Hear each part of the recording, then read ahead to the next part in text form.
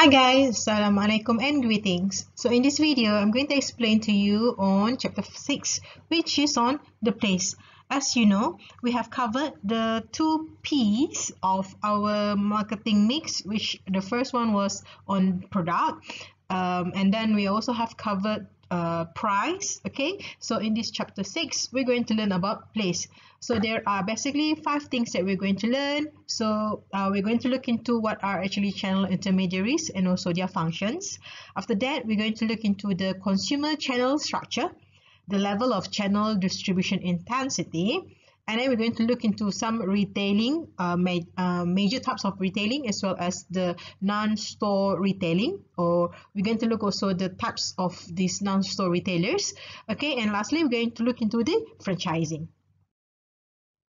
So learning objective number 1, which is channel intermediaries and their function. As you know, place is about talking about the placement of the product. Okay, so in order for a consumer to get a product from the manufacturer, they requires intermediaries. Okay, so we have a marketing channel, right, or a marketing intermediaries, okay, or this channel of distribution, okay, which is actually the set of interdependent organizations that facilitate the transfer of ownership as the product move from producer to the business user or even the consumers.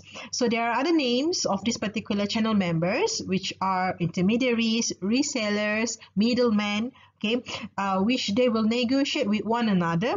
They will buy and sell products as well as facilitate the change of ownership. So marketing channel basically facilitate the physical movement. Okay, so they will be moving the product from the point of production, which is normally at the factory, okay, to another location, which perhaps to the distribution wholesaler or this warehouse, okay, or even the retailers shops, right, before it actually reach to the consumer. So this actually representing the place or the distribution in our marketing mix, which encompassing the process involved in getting the right product to the right place at the right time, so that consumer will be able to get their product. So there are actually many types of organization that I told you just now. It is actually a set of interdependent, meaning they need each other, right? So this organization participate in the marketing channel, which sometimes referred as what I call just now the intermediaries, resellers, and middlemen in our syllabus. So which in this chapter, we're going to look into retailers, merchant wholesalers, as well as agent and brokers. So these are their definition. So the primary difference between these intermediaries are actually whether they take title to the product or not.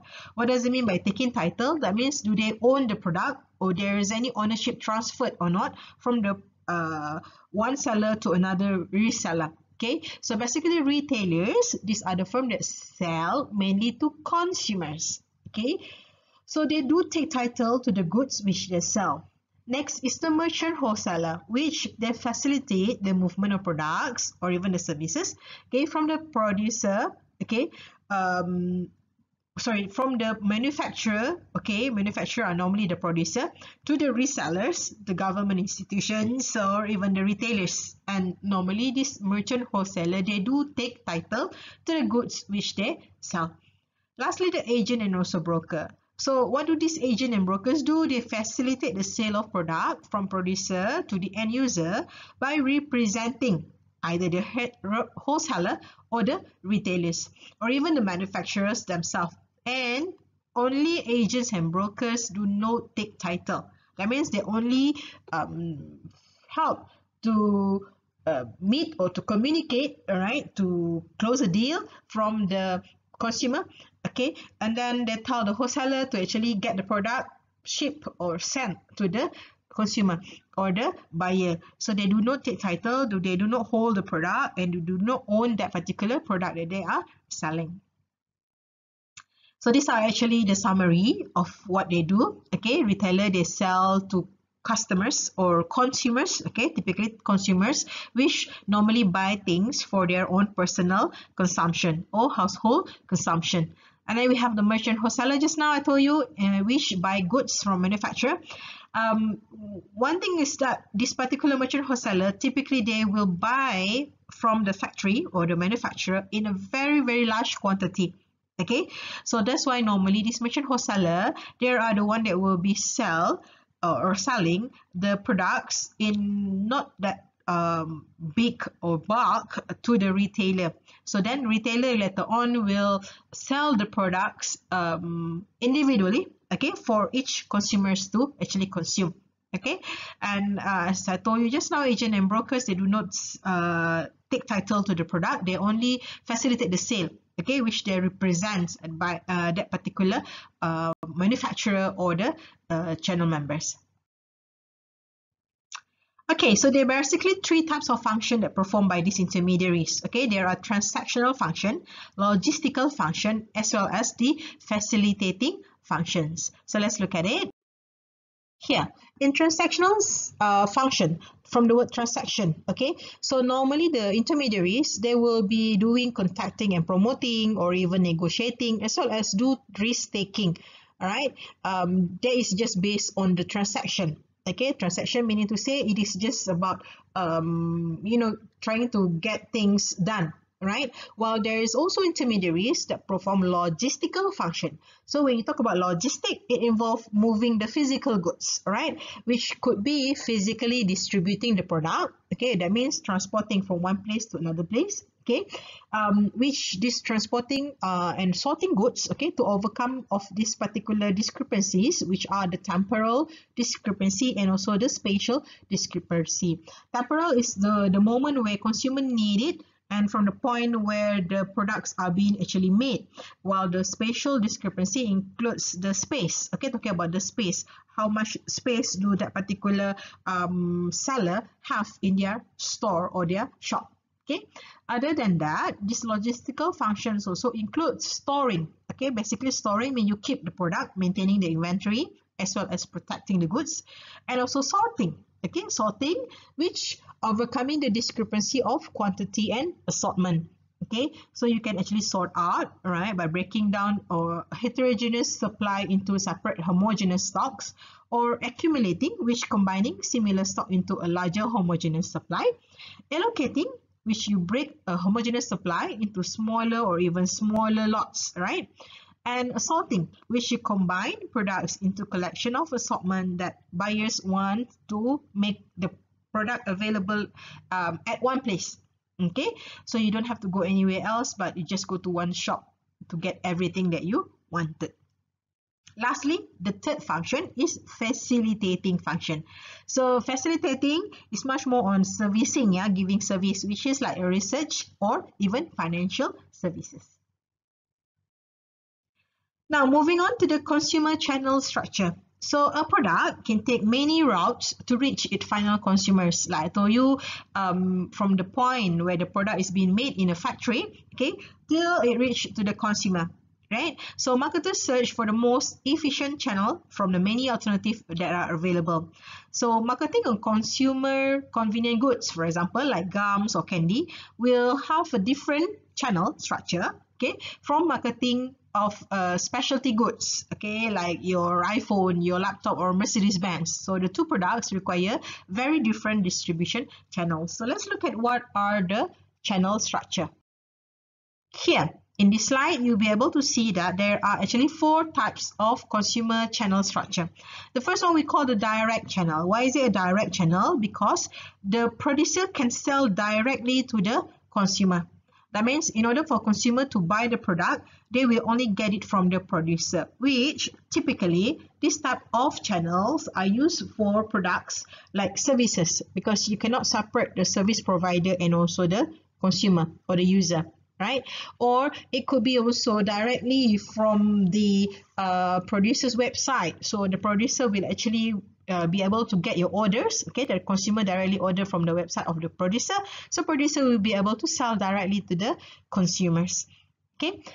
The second channel structure is the retailer channel. Why do we call it a retailer channel? Because we have retailers in the middle.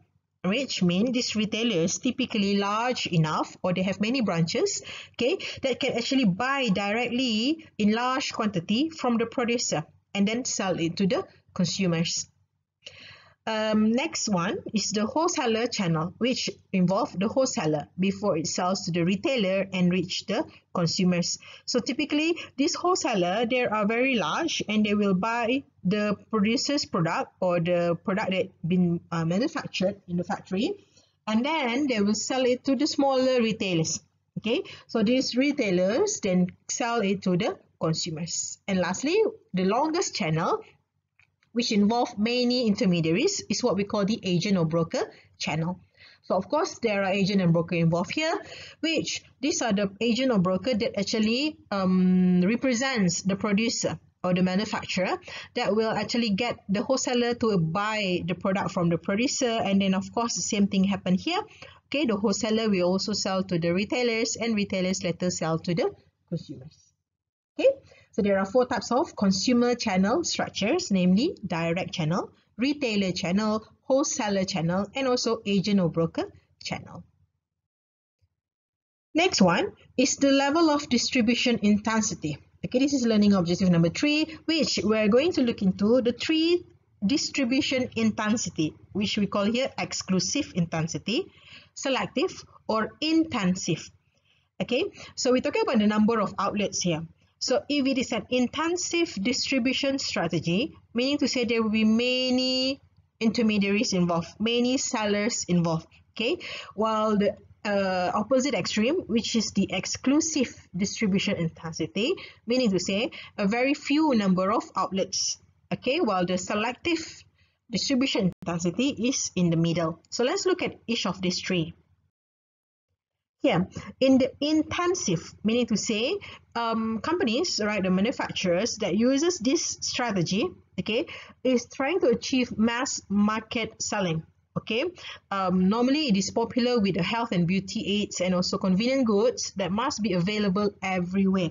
Okay, which the number of intermediaries are many. So you can see examples here. While the exclusive one, like I told you just now, it has only one or a very few, okay, single intermediary for products that require special resources or positioning, which typically used for specialty goods and also major industrial equipment. These are for the business buyers. Okay, so normally the number of intermediaries is actually 1 in each market. For example, 1 in West Malaysia, 1 in Sarawak, okay, 1 in Malaysia even. Okay, so some of the examples include like BMW cars, okay, the Rolex watch. While selective intensity level, where the company will work closely with selected intermediaries who meet some criteria, alright, which typically used for shopping goods and some of the specialty goods, where they engage into several number of intermediaries, okay, where they don't want it to be too many or available everywhere because they wanted to make sure that these particular sellers meet some criteria, especially talking about the brand image of that particular product. Okay, so these are some of the examples. Moving on to the 4th learning objective here, which is understanding retailing. Okay, so what is actually retailing? So we learned just now about retailers. As you know, retailers are those shops, right, that sells, or the intermediaries that sells to consumers. So retailing refers to all activities directly related to the sale of goods and services to the ultimate consumers for personal non-business use. Okay, when we go for shopping at the groceries, or you go for your what they call it, haircut, okay, getting your hair done, buy clothes, you buy books and many other products or services, these are actually involved in retailing. Okay, so there are millions of goods and services provided by retailers, all right, that mirror the needs and style of our market, okay, the Malaysian consumers.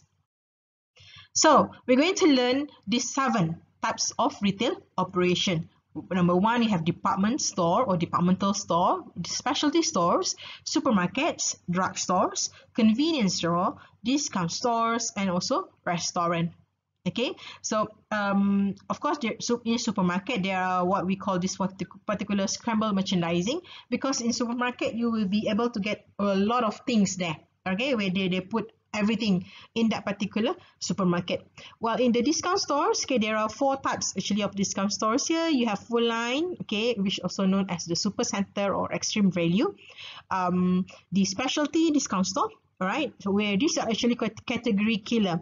Okay, like for example, when you go to Mr. DIY, for example, okay, so Mr. DIY is actually a category killer because they do sell at a discounted price, okay, of the items which are specialized in some of the household appliances. Sorry, not household appliances, household items, okay, and then they are called category killer because when there is that particular shop, okay, the other shops will be affected in terms of their sales because most people would prefer to buy at this particular discount store.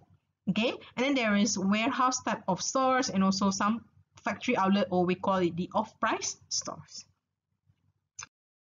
So let's look at each of these. All right, so department stores, they have several departments under one roof. Okay, so typically when you go to a shopping mall, then you will see that, oh, okay, so this is the department store or departmental store, which normally the anchor of that particular mall. All right, so if you go to the Spring, for example, then you will see Parkson as the anchor or the department store, which they have variety of shopping and also specialty goods, okay, including the apparel, cosmetics, electronics, okay. Or you go to Aeon Mall, right? So the Aeon itself is actually a departmental store, right, where you can see at several level, okay, different level of that particular mall has the shop itself, the Aeon Mall, what do you call Aeon departmental store, and you can go to ladies section, the men's section, the household goods section, kids section. Okay, there are also goods like your cosmetics, even food, and so on. All right, so this is what we call the departmental store or department store. Next is the specialty store. As you have learned what is a specialty products, so typically the specialty products are sold in specialty stores, which they are specialized in a given type of merchandise. All right, and they carry a deep but narrow assortment of merchandise and offer attentive customer service and a knowledgeable sales person. Okay, like for example, you go to Apple Switch, then they will sell that kind of product, okay, Apple products only. All right, or you go to Levi's jeans stores, so you will see the products there are only Levi's denim, okay, and some shirts and also blouse, but you can get assortment, okay, a variety of types of denims in that particular store. Next one is supermarkets. So supermarkets are relatively large, low cost, low margin, with high volume and self-service operation.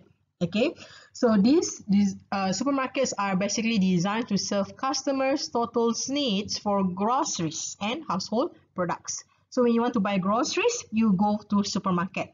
Okay, like you want to buy your instant noodles, your coffee, your tea, your frozen food, okay, or your fish or your vegetables, okay, things that you go like at the Everrise, Lepapa, or Takyong.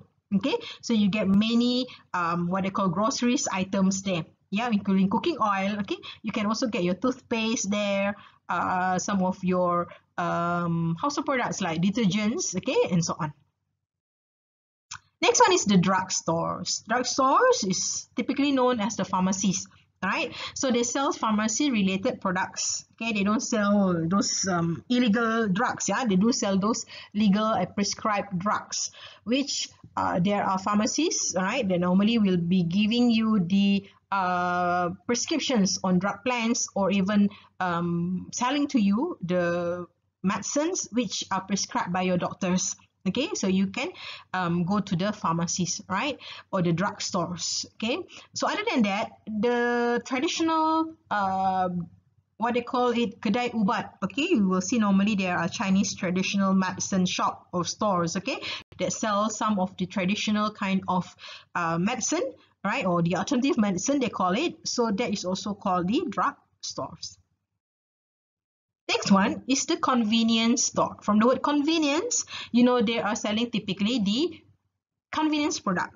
Okay, so they carry limited line of high turnover convenient goods. There are actually like a miniature of supermarket.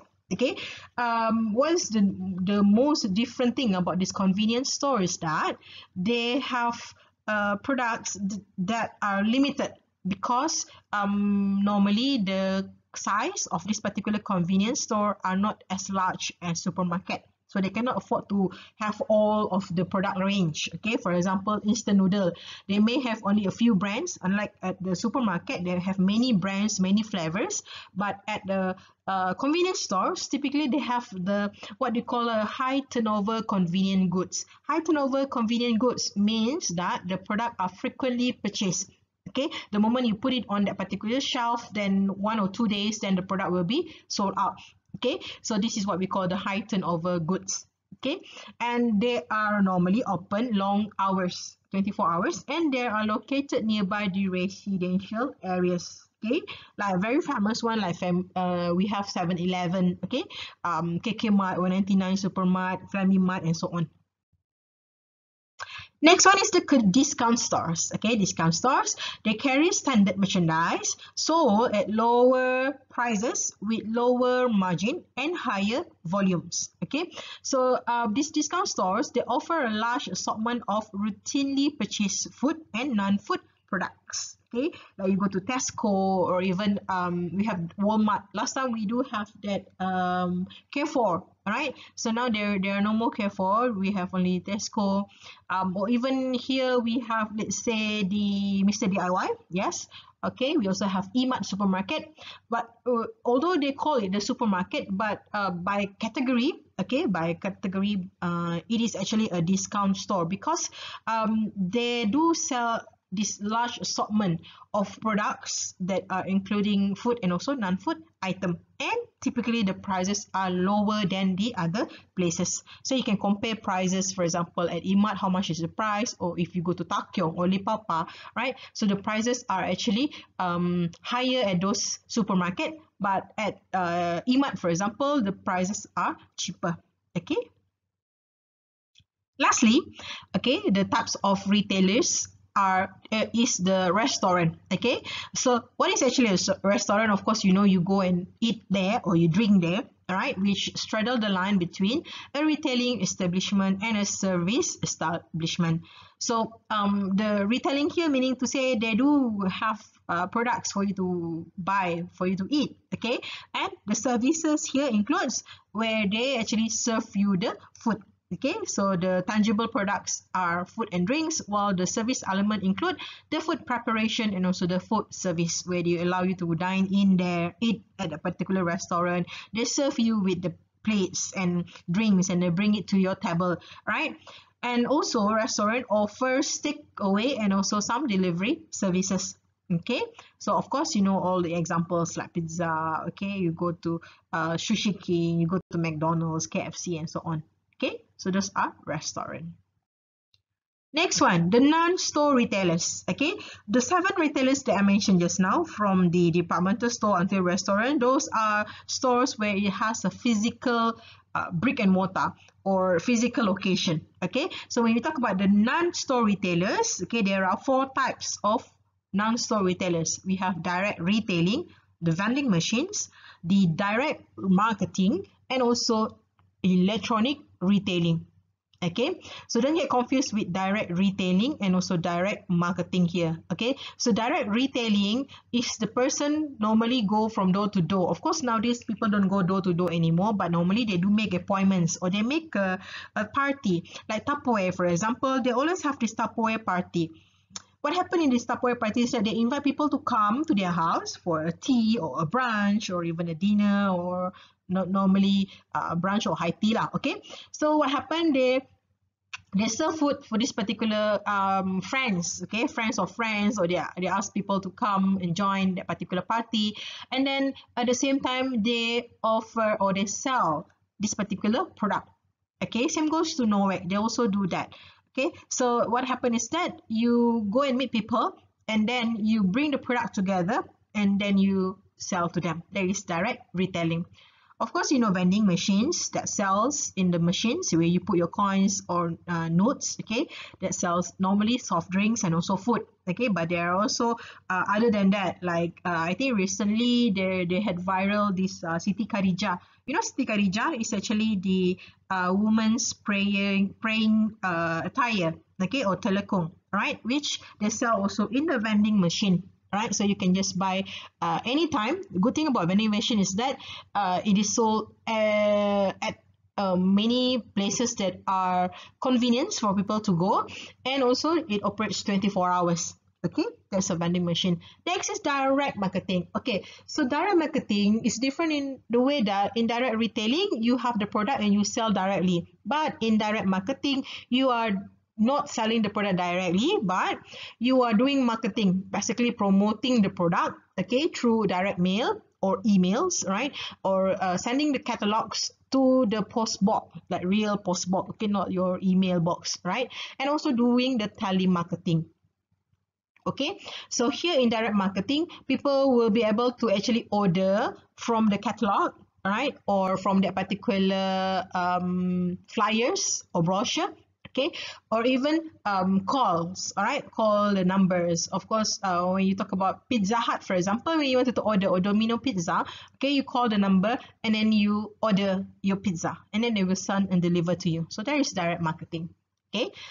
And lastly, the fourth type of the non-store retailer is what we call the electronic retailing. So what is actually electronic? Of course, using the electronic devices, okay? So today, we have not only just the computer, but also your mobile phone, okay? So that is considered as online retailing, where you can buy directly online using the apps, okay? Like when you have your Shopee, or you have the Lazada, the Zalora website, and so on, okay? Not only just the website, they even have their own mobile apps, which you can order directly from the applications. And also, there is what we call the TV retailing, or the electronic retailing using TV, okay, shop at home, like Go Shop, which they show you, they demonstrate to you about that particular product in the TV channel, right, and allow you to actually order from that particular after you watch that particular session or program, okay, like CJ, Wow Shop, or Go Shop, right. Lastly, okay, in this particular chapter, we're going to learn about franchising. So franchise, okay, is actually a continuing relationship in which a franchisor grants to the franchisee the business rights to operate or sell the product. So who is actually a franchisor? Franchisor is the one who is actually the originator of the trade name, the one who actually first created it, okay, the product, or has that particular methods of operation, and grants, okay, operating rights to another party to sell its product. So instead, let's say I have a product, I have a restaurant, or I have this particular business. Instead of me expanding the business by opening up a new branch, so I need to do everything in that particular branch. So if I don't want to do that, I can still expand my business through franchising, which I just sell the rights, okay, to everybody or to anyone that can be considered or qualified to be my franchisee. So these franchisees are actually individuals or businesses that have been granted the right to sell another party's product, which is the franchisor's product. Okay, so instead of me trying to find people, try to find a location and so on to open up a new branch, so I just let the franchisee to find all those things. Okay, so the main difference between having a branch and also a franchisee is that if I open up a branch, I am the one that responsible for everything about that particular branch. But if I want to expand my business, but I don't want to do all those branching kind of hassle, I just allow other party, which is the franchisee, to find their own location, to find their own employees, to manage that particular business by just selling the same business like what I am selling. Okay, so the franchisor originates the trade name, okay, the product and so on just now, and the franchisee in return, okay, pay the franchisor for the right to use this particular name, product, or business methods. Okay, so in franchising, there is agreement. Okay, of course, you need an agreement between the franchisor and the franchisee. Okay, the two parties here involved, franchisor and also the franchisee, which you agree to actually abide to the SOPs, to the law and regulation, to the agreement, right? Rules and regulation, basically, to sell the product that what the franchisor is selling. Okay, usually it lasts up to 10 to 20 years, and of course, it can be renewed after that.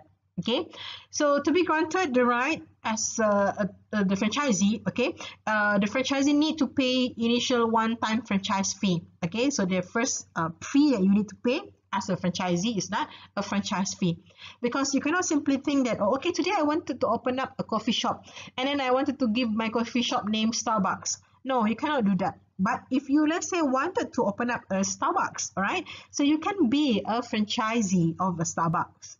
So you pay to the Starbucks franchisor the franchise fee one time, and after that, you also need to pay to the franchisor what we call the royalty fees. So this one-time fee or the franchise fee is only once that you pay. Normally, could be Starbucks could be 1.5 million, so 1.6 million ringgit Malaysia. For the royalty fees, all right, so you pay typically monthly or yearly, okay, which usually range from 3 to 7% of your gross revenues or your sales, okay, from your sales.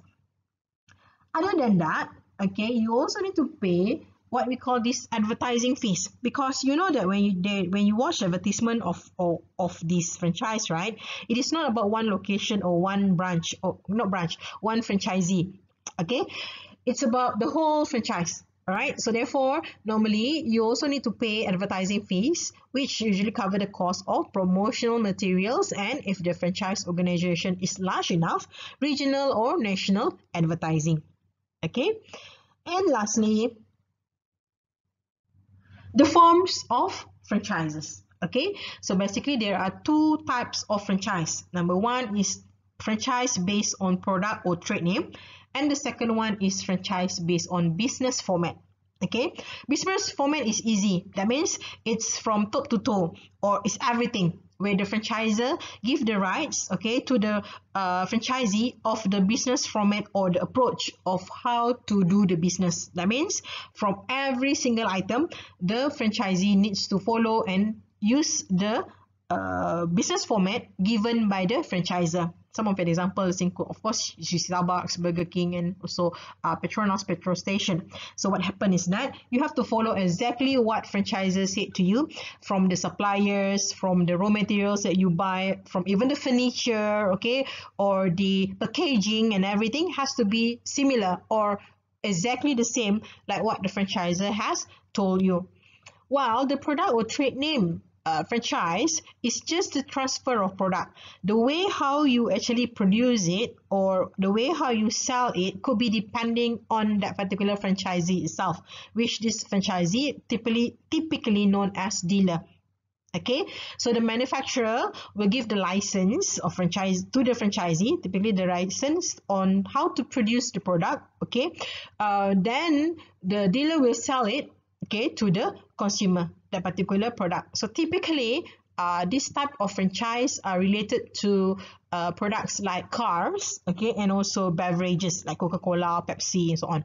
Okay, so the way how they do it is could be different, okay, but what is important is that the product itself must be the same as what manufacturer is selling. The way how the dealer wanted to have the factory layout, the shop image, okay, the location and so on, all are depending on that particular dealer to sell it to the consumers. All right, so with that, we finish chapter 6. If you have any questions, please do ask me in our Telegram chat. Thank you guys. Bye-bye.